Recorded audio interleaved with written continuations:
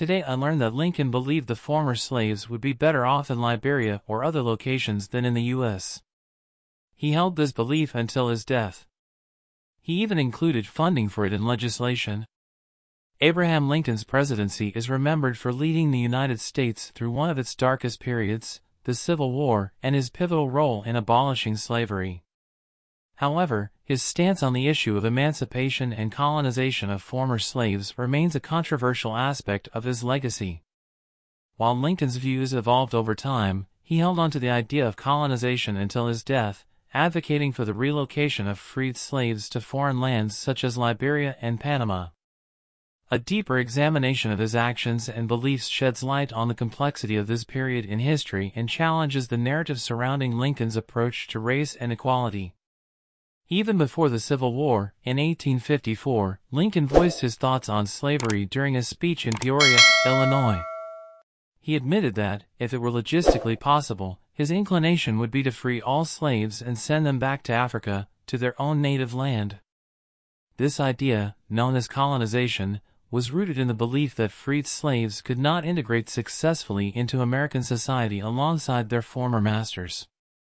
Although Lincoln acknowledged the impracticality of such a plan, he revisited the notion when the nation faced the devastating conflict of the Civil War.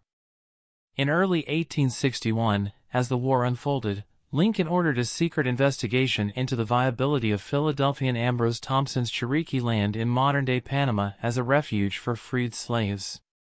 The plan involved having the former slaves work in the abundant coal mines on the property, with profits going towards building up their new settlement.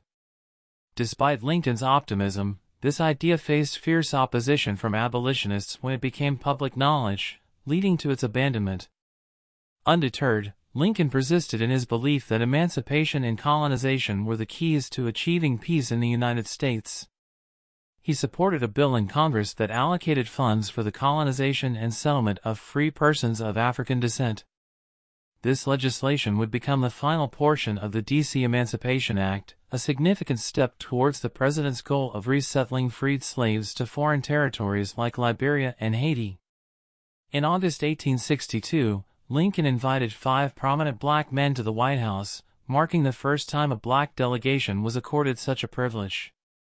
During the meeting, he expressed the view that coexistence between white and black Americans was untenable and that separation was the most expedient path to peace. Lincoln encouraged these men to rally support for an exodus, further emphasizing his commitment to colonization. Lincoln's belief in colonization found echoes in the preliminary Emancipation Proclamation, where he expressed that efforts to colonize African Americans would continue. His persistent pursuit of this idea, however, faced challenges and setbacks. The investigation into the Cherokee lands revealed logistical and ownership issues, and another plan involving a small island off the coast of Haiti proved disastrous, with a significant loss of life due to poor conditions. By 1863, it became apparent that Liberia, Haiti, and the Cherokee lands were not feasible options for resettlement. Lincoln floated the idea of relocating the entire black population of slave states to Texas, but this plan, too, proved impractical. Despite these setbacks, Lincoln remained steadfast in his belief that colonization was the only peaceable solution to America's racial divide. In a conversation with General Benjamin Butler just 4 days before his death, Lincoln expressed his doubts about the possibility of peaceful coexistence between North and South without removing African Americans. He stated his belief that exporting them to some fertile country would be the preferable course of action. While it is essential to understand historical figures within the context of their time, Lincoln's advocacy for colonization raises questions and critiques about his approach to racial equality. His beliefs, which evolved but ultimately persisted until his death, reveal the complexities of addressing the deeply ingrained racism prevalent in the 19th century. It is essential to acknowledge Lincoln's efforts to liberate black Americans and the evolving nature of his views.